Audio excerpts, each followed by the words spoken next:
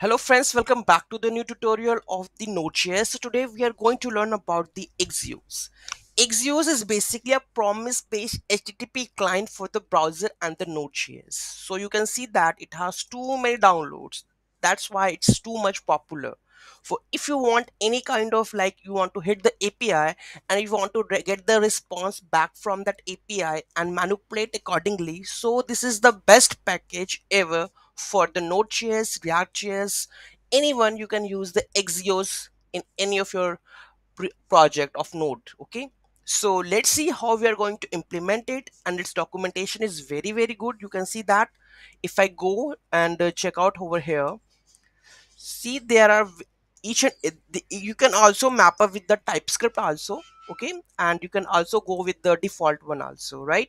So the example is, so let's have a look of that I have already created. So here we go with this one. So you can see that here this is express, we have used the Axios. So here I have just used the get API over here. So this is the get one, right? To get the to do this is the basically JSON placeholder, is just a fake REST APIs that you can use and manipulate and check the data is coming or not. Neither not to go for like creating the APIs and then test.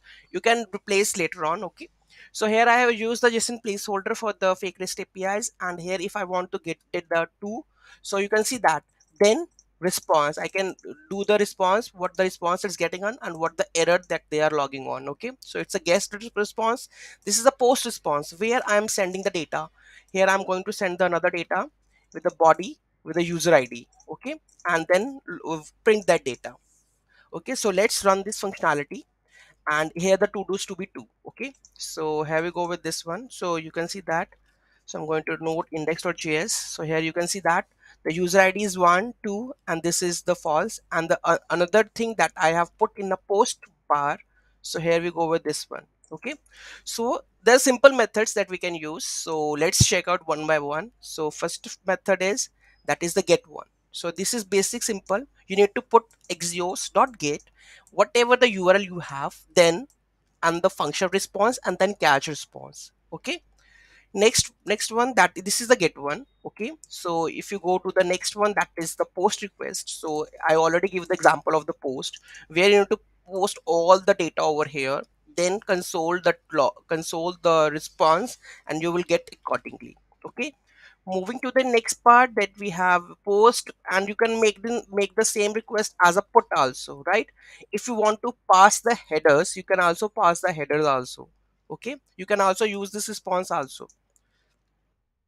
So here we have a request, get, delete, head, options, post, put, patch. So these are, you can see exhaust.get we have used. Delete you can use like this. Header you can use this. Options, post, put, patch. So these are all the functions that can be used for calling the REST APIs with the help of the Axios. Okay, so here this is the header part, right?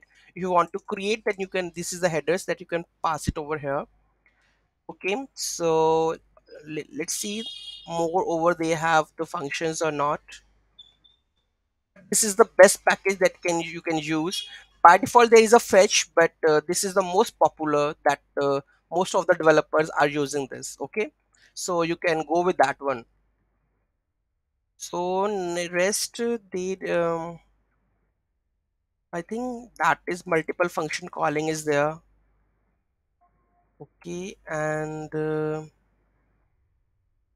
post request we have already same, you can make it put request also, because we they have the parameter of put post also. So what I have done is, like I am just using this one, creating a this one, so you can combine the relations and play with that one and check the response accordingly. Okay, so from my side, I think the Exos is the one of the most popular library for for getting the data for the via the REST API. So you can use it, and it's very easy, very simple. Any doubt, any query in that, just let me know in the comment section, and they have the very good documentation also. You can follow the process also. Any query, you can just write me down in the comment section. I will reply on that. Okay, thank you so much for watching this video. Have a great day.